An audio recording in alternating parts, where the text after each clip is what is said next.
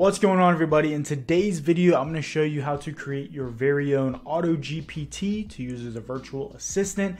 Now, when I did this myself, it took me about 2.5 hours. So my goal in this video is to shortcut that timeline for you and then also remove a ton of the confusion that comes along with this. Because if you're anything like me, I'm not some crazy coder and instinctively knew how to do all of this.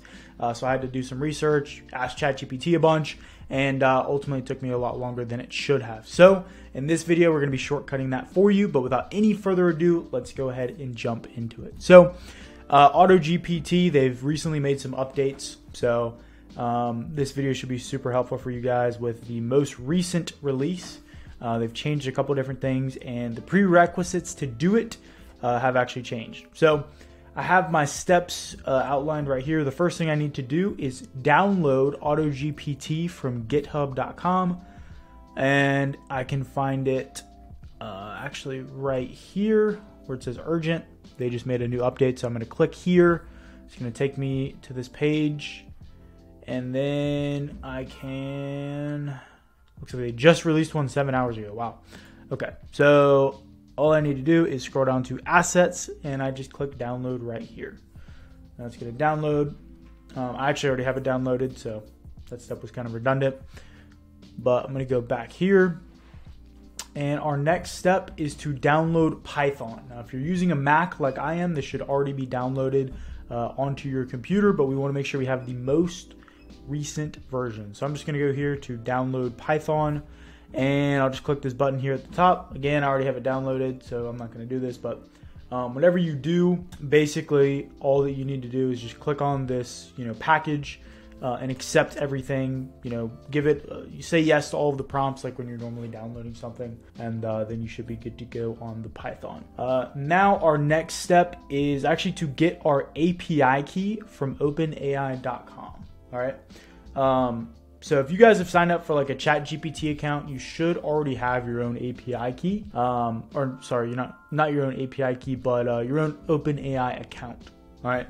So if you already signed up for ChatGPT, you should already have an account. If you haven't, you'll just go to platform.openai.com, and it should prompt you to create one. But basically, in order to get our API key, I'm going to click up in the top right here where it says personal, and then view API keys. And then I'm just going to click create new secret API key. I can name it, whatever I want. I'm just going to call it AutoGPT. Kind of rhymes there. And I'll just click create secret key. Now, this is going to be blurred out in the video, but as you guys can see here, the entire API key is right here.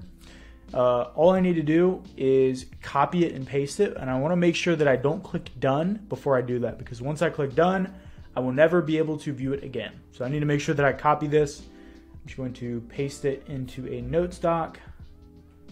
Paste right there. Again, that's going to be blurred out. And now we have it in safekeeping in our notes.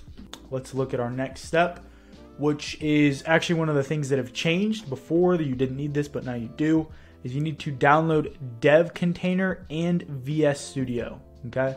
So you'll just click on this link. It's going to take you here. And you're going to want to download Docker for your desktop on Mac. And then also download, this is the more important one, is VS Code. So you just click here and then click download. I've already downloaded it again, so I'm not going to have to do that for the video. But that's what you do. Just download it for Docker and then also download it for VS Studio. All right. So once you have done that, now we're going to go back to github.com. Go here, and I just need to follow the remaining steps. So since I've already downloaded it directly from this source here on the update, I don't need to do where to go, this. I'm just going to kind of walk through the steps anyway, just so you guys can kind of see what that looks like. So I'll just create a new terminal. For those of you guys like me that aren't coders, terminal is basically just like where you can do like coding prompts with your Mac. It's kind of like a deeper level of operating your computer. But I'm just going to type in terminal in the Spotlight search. So to get to that, just click this magnifying glass, type in TER, and then terminal should pop up. Just click on it, And there we go. So now I have terminal opened up. I can, well, since I've already downloaded it, I'm not going to need to do this. So all I need to do is click CD AutoGPT and just paste that in. Now I'm just going to copy right here where it says pip install R requirements. Just paste it there, and it will install everything as you guys can see. So now I'm already in AutoGPT. Now this is the part where you need the VS Studio, which you guys just downloaded.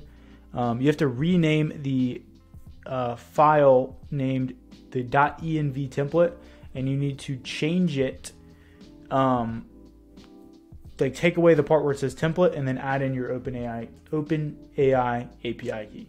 That always trips me out. But basically, once you've downloaded the VS Studio, we're just going to type in VS and it's going to pull it up.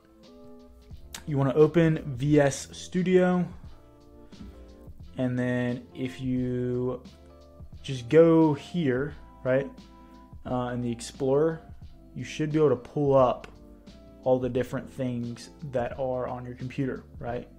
And so once you, let's see, because I want to try to basically see how I pulled up that doc. But if you just if you go to this part where it looks like a copy paste, it's called the Explorer, and then you type in what file you want, you can pull up the AutoGPT folder, which is the one that you guys just saw me download, and then you just pull that up inside of VS Studio. So super simple. Let's see if I can. I'll tell you what, you guys will be able to figure it out. You basically just search for your folder inside the Explorer, and then you'll be able to figure it out. So we're going to look for the .env. I'm just going to, let's see how I can rename this. Tell you what, I'm just going to ask ChatGPT because I don't really use VS Studio a lot. I'm not a coder. Studio. Locate the file, right click on the file, or select the file and press F2. Let's see.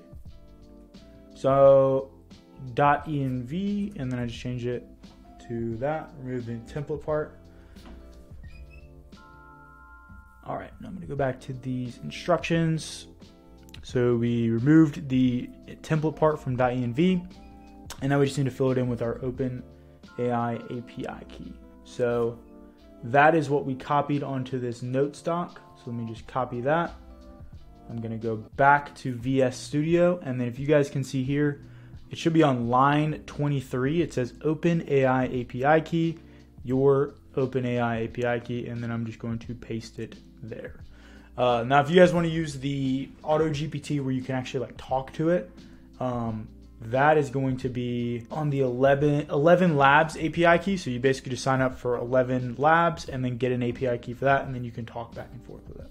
In this example, I'm just going to do the most simple, basic version that you can do, and that is where I just pasted that key there.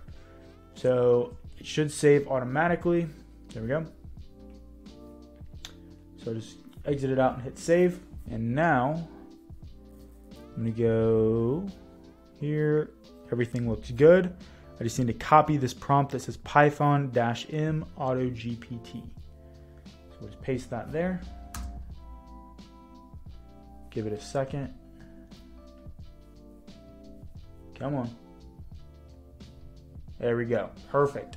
So now we can just name it whatever we want. So I'll just call it, we can describe the role of the AutoGPT. That's literally whatever you want it to do.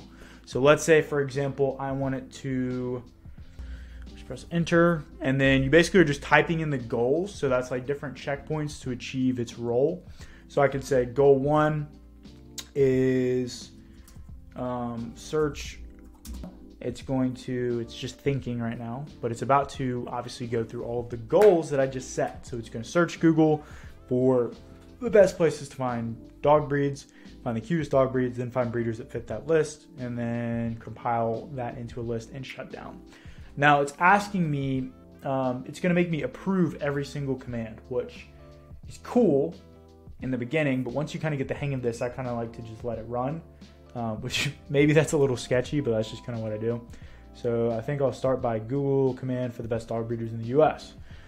It gives you the reasoning why it's going to do that. It's going to start with the Google general Google search, which will help them gather a general idea of the set of dog breeders to explore, and narrow down based on reputation, blah, blah, blah. Makes sense.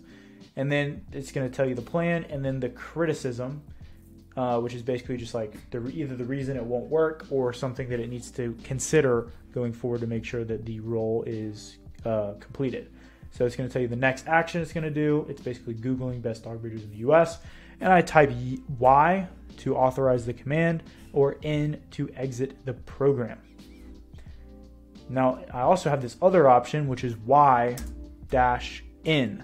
So what you can do here is you can like automatically greenlight a certain amount of decisions. So I want to say yes to, let's say, 5 decisions. Now, command authorized by users, it can do 5 different acts or 5 different steps without asking me. So that's one option. You can also do continuous mode, which is pretty cool. That was basically here. So you can basically just copy this and then paste it in there, and it'll run continuously, like without me doing anything.